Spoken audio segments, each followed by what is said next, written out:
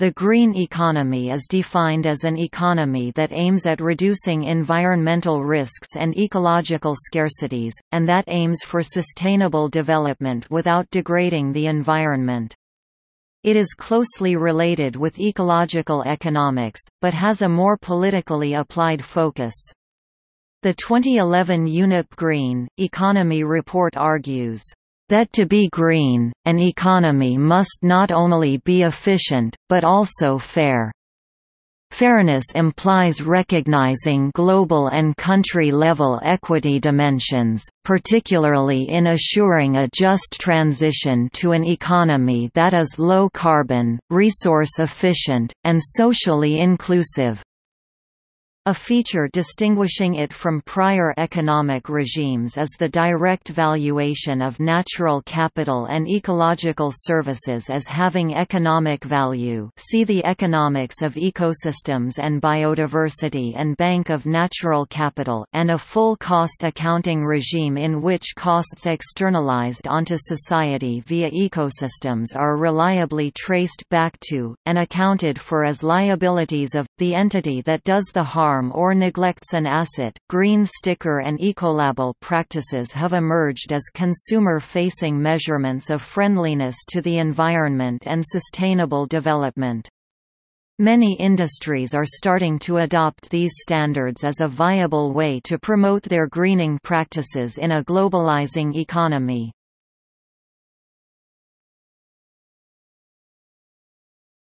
Topic: Green economists and economics.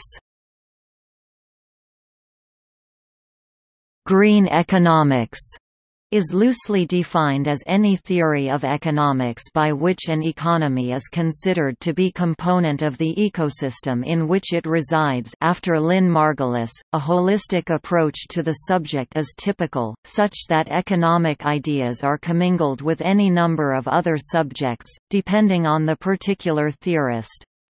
Proponents of feminism, postmodernism, the environmental movement, peace movement, green politics, green anarchism and anti-globalization movement have used the term to describe very different ideas, all external to mainstream economics. The use of the term is further ambiguated by the political distinction of green parties which are formally organized and claim the capital G, green, term as a unique and distinguishing mark. It is thus preferable to refer to a loose school of green economists, who generally advocate shifts towards a green economy, biomimicry and a fuller accounting for biodiversity. See the Economics of Ecosystems and Biodiversity, especially for current authoritative international work towards these goals, and Bank of Natural Capital for a layperson's presentation of these. Some economists view green economics as a branch or subfield of more established schools. For instance, it is regarded as classical economics where the traditional land is generalized to natural capital and has some attributes in common with labor and physical capital, since natural capital assets like rivers directly substitute for man-made ones such as canals.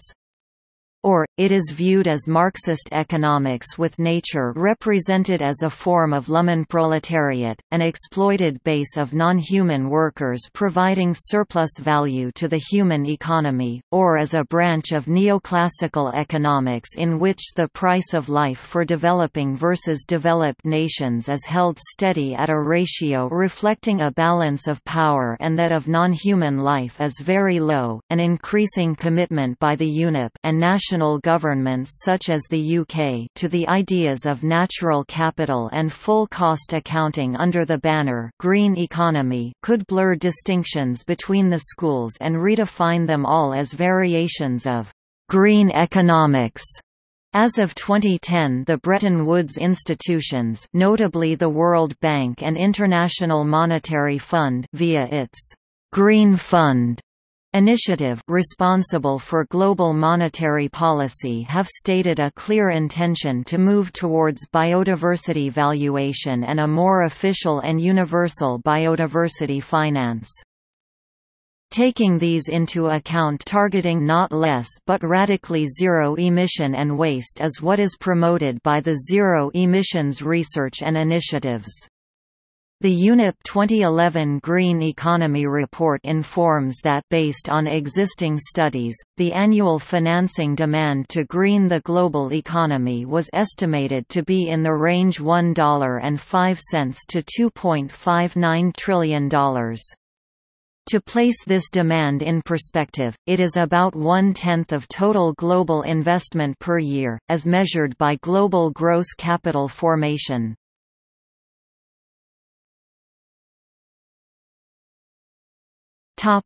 Definition. Karl Burkhardt defines a green economy as based on 6 main sectors: renewable energy, green buildings, sustainable transport, water management, waste management, land management. The International Chamber of Commerce (ICC), representing global business, defines green economy as an economy in which economic growth and environmental responsibility work together in a mutually reinforcing fashion while supporting progress on social development. In 2012, the ICC published the Green Economy Roadmap, containing contributions from experts from around the globe brought together in a 2-year consultation process. The roadmap represents a comprehensive and multidisciplinary effort to clarify and frame the concept of green economy. It highlights the essential role of business in bringing solutions to common global challenges. It sets out the following 10 conditions which relate to business, intra-industry and collaborative action for a transition towards a green economy. Open and competitive markets, metrics, accounting, and reporting, finance and investment, awareness, life cycle approach, resource efficiency and decoupling, employment, education and skills, governance and partnership, integrated policy and decision-making.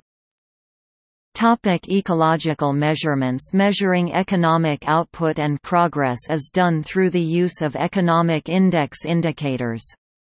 Green indices emerged from the need to measure human ecological impact. Efficiency sectors like transport, energy, buildings and tourism, as well as the investment flows targeted to areas like renewable energy and cleantech innovation. 2010–2018 Global Green Economy Index (GGEI), published by consultancy Dual Citizen LLC, is in its 6th edition. It measures the green economic performance and perceptions of it in 130 countries along 4 main dimensions of leadership and climate change, efficiency sectors, markets and investment, and the environment. 2009–2012 Green City Index. A global study commissioned by Siemens 2009–2013 Circles of Sustainability project scored 5 cities in 5 separate countries. Ecological footprint measurements are a way to gauge anthropogenic impact and are another standard used by municipal governments.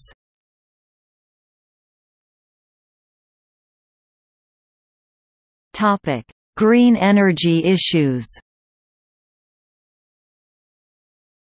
Green economies require green energy generation based on renewable energy to replace fossil fuels, as well as energy conservation and efficient energy use. There is justification for market failure to respond to environmental protection and climate protection needs with the excuse that high external costs and high initial costs for research, development, and marketing of green energy sources and green products prevents firms from voluntarily reducing their ecological footprints. The green economy may need government subsidies as market incentives to motivate firms to invest and produce green products and services. The German Renewable Energy Act, legislations of many other member states of the European Union and the American Recovery and Reinvestment Act of 2009, all provide such market incentives. However, other experts argue that green strategies can be highly profitable for corporations that understand the business case for sustainability and can market green products and services beyond the traditional green consumer.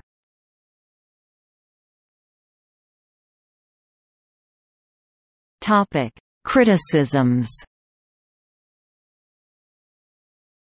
A number of organizations and individuals have criticized aspects of the green economy, particularly the mainstream conceptions of it based on using price mechanisms to protect nature, arguing that this will extend corporate control into new areas from forestry to water.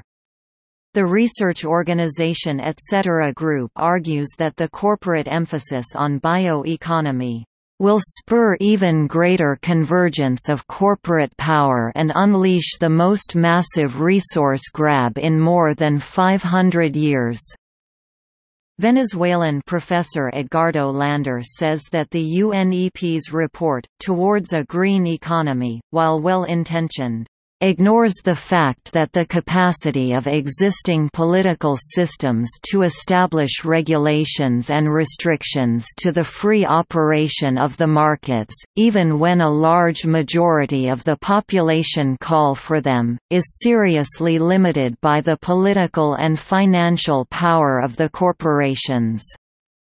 Ulrich Hoffmann, in a paper for UNCTAD, also says that the focus on green economy and green growth, in particular, based on an evolutionary and often reductionist approach, will not be sufficient to cope with the complexities of climate change, and may rather give much false hope and excuses to do nothing really fundamental that can bring about a U-turn of global greenhouse gas emissions. Clive Spash, an ecological economist, has criticized the use of economic growth to address environmental losses, and argued that the green economy, as advocated by the UN, is not a new approach at all and is actually a diversion from the real drivers of environmental crisis. He has also criticized the UN's project on the economics of ecosystems and biodiversity (TEB), and the basis for valuing ecosystems services in monetary terms. See also